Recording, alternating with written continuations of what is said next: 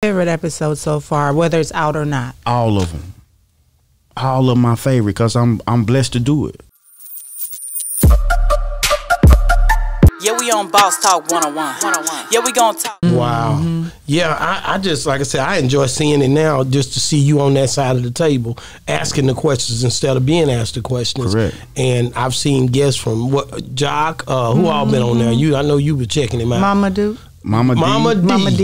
Mama D. Who else? I got Michael Blackson. Michael Blackson ain't dropped yet. I ain't seen that one. DJ Drama ain't dropped yet. I ain't seen that one. Yeah, DK but it was Metcalf another, ain't the dropped Jackson guy.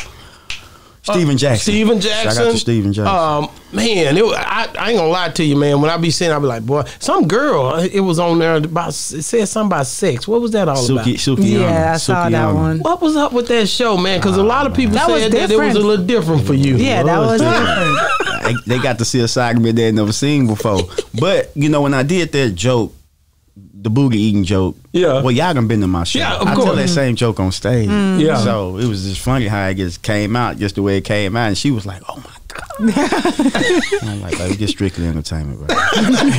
So and what's your favorite episode so far, whether it's out or not? All of them.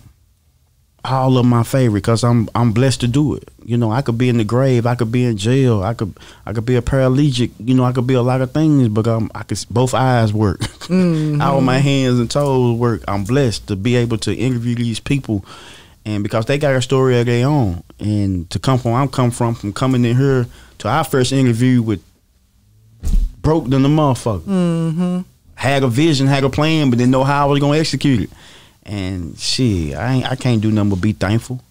Is there any story that you heard that you didn't know about? Because, you know, when you talk to people, sometimes, you know, you may have a couple questions and you did your research, but things come out in interviews that you can't find nowhere when you do your research. Well, Sukihana, you know, I ain't gonna lie, we all look at her as sex. We looked at her maybe thinking she was a hoe, and, you know, I guess how us men think, but she's more than that. She's not that. She's totally opposite, got a great brain on her head, a businesswoman coming from nothing.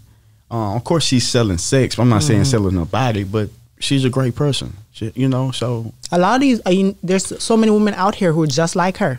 And you know, I respect her grind and her hustle. Shout out to Sukihana, man. I really respect her from that interview. I learned a lot about her. You know, she's one of the women who, I like what she said. She want to be submissive to her man. A lot of these days, these women don't want to be submissive. They want to do what they want to do. You know what I'm saying? And how hard is it for a man to find a submissive woman? It's probably hard. I ain't got that problem, but it's probably hard for them. And for the ones who ain't got it, I pray for you. Well, you know, when you come from beans and rice and beans, you know, and y'all ate out the can together, it's a little different. You know what I'm saying? I'm from the South. That's what we looking for. We looking for somebody like our mamas that can cook and clean and then be nice in the streets, but a freak in the bed. That's what we want. You know. So that's a song. Nigga, don't try to play me. That's a song. A freak in the bed. That's a Ding Howard. That's a Ding Howard, ain't it? Ooh, I used to love her. I did too, man. I think she was the first one to really just let it all hang out about what she felt about how things were. That was the T-shirt and the panties and all that stuff, man. Let me just say this. Shout out to Tupac, man. I ain't know he used to date a Ding Howard. I ain't even know that, but you know that nigga was slick. They said nigga was like Drake. He was, man. They say Drake like that now. Drake is like that. Shit. But that's good. I mean that he would date people and don't tell nobody. He did it on the slide. Well, Pac said it, though. I get around. Everybody got it. And I'm tired of people always putting their business out in the public, especially with the dating stuff. You know what I mean? Certain things got to be secret. Well, you know, this younger generation, they do that for clout. They do it to build their brands. If a chick messing with a dude they gonna like and they gonna mess with her, they gonna talk about it, try to have a ups on the guy or whatever. But what you think about and this is off that top. Well, I don't want, let me stay on that for a minute. Let me talk about Tupac one more time. No, it's about Shout out to Shamaria Faith Smith, the Tupac fan in my house now. She ain't but 17, and she gonna come out when we was watching Poetic Justice. Oh, he fine. Wait a minute.